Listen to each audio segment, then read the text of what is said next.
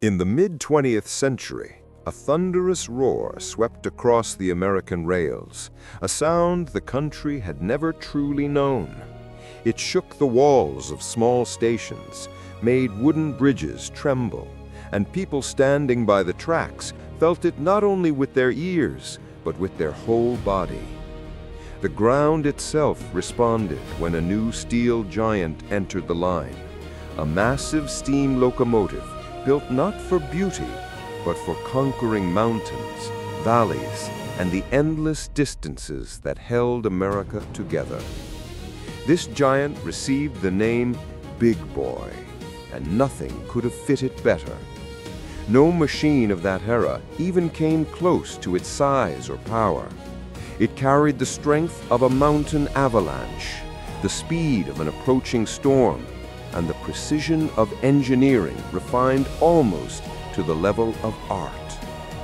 When Big Boy appeared on the horizon, wrapped in clouds of white steam, its silhouette created respect and a quiet shiver even in those who had seen it hundreds of times. Railroads were the lifelines of the nation, carrying the pulse of American industry, and Big Boy became one of the machines that set the rhythm and pace of the country's vast economy. A machine that helped America grow, build, and move forward. The early 1940s, America was growing, pushing forward, exploring new lands. But growth brought new challenges. Union Pacific faced a problem that seemed almost insolvable.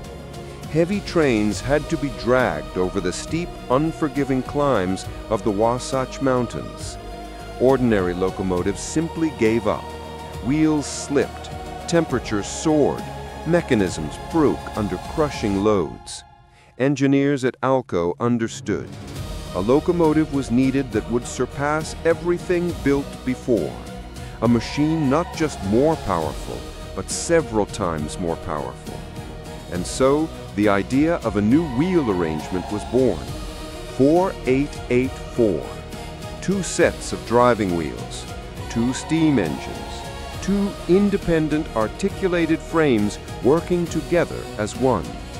Essentially, 2 locomotives combined into a single body, which still had to run smoothly and steadily through the harshest curves. Its enormous boiler stretched farther than a city bus. The whole machine reached almost 40 meters, making it one of the largest steam locomotives ever built. Its weight approached 600 tons, comparable to a modern jet airliner. When one of the engineers picked up a piece of chalk and wrote 2 words on the blueprint, Big Boy, no one objected.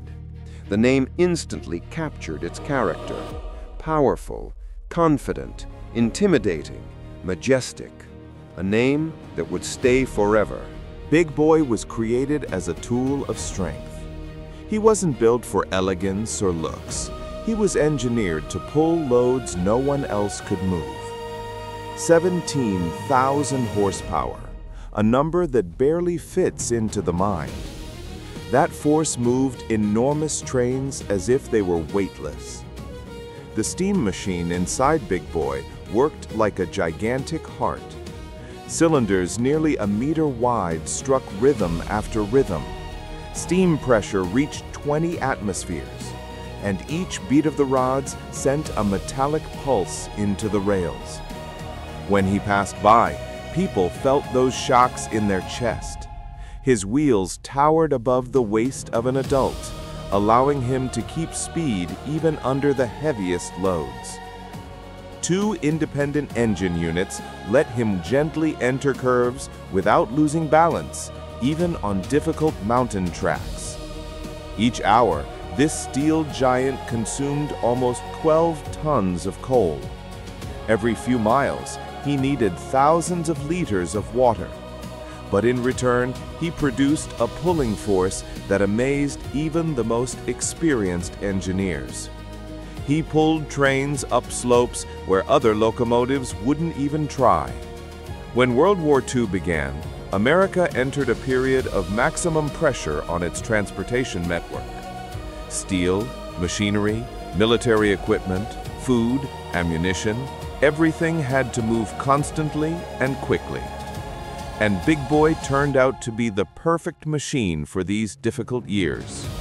He confidently hauled long trains across snowy ridges and endless plains, not allowing the war to slow down the flow of vital cargo. His pulling performance was so exceptional that lighter locomotives were often removed from the route, giving way to Big Boy for the largest and most crucial loads. Engineers treated him with respect, close to reverence. He was complex, hot, demanding, but in return offered unmatched reliability. Many said that standing in his cab felt like controlling a living steel mountain. By the mid-1940s, 25 Big Boy locomotives had become one of Union Pacific's main pillars. They were at the peak of their power, their usefulness, and their historical role.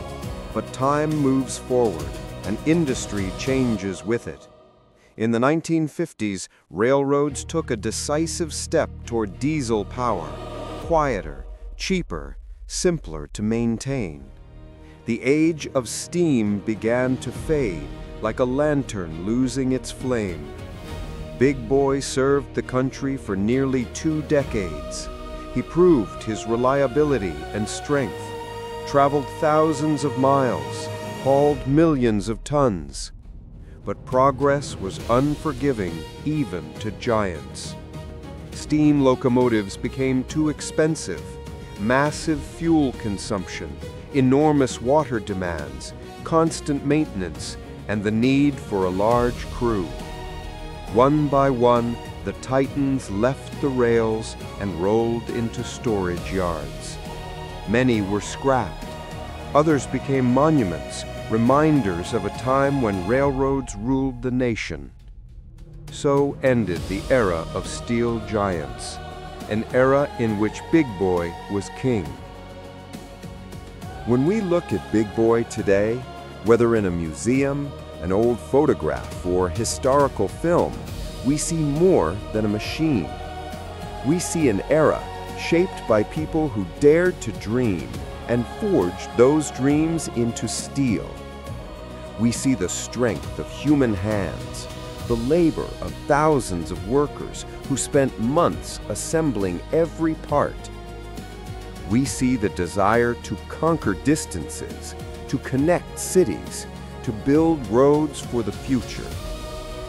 Big Boy reminds us that technology is not only about speed and efficiency, it is also passion, boldness, and the need to leave a mark in history. And as long as his massive shadow lives in human memory, as long as his name is spoken, as long as children look up at him and imagine what he once was, Big Boy remains alive, not on the rails, but in legend.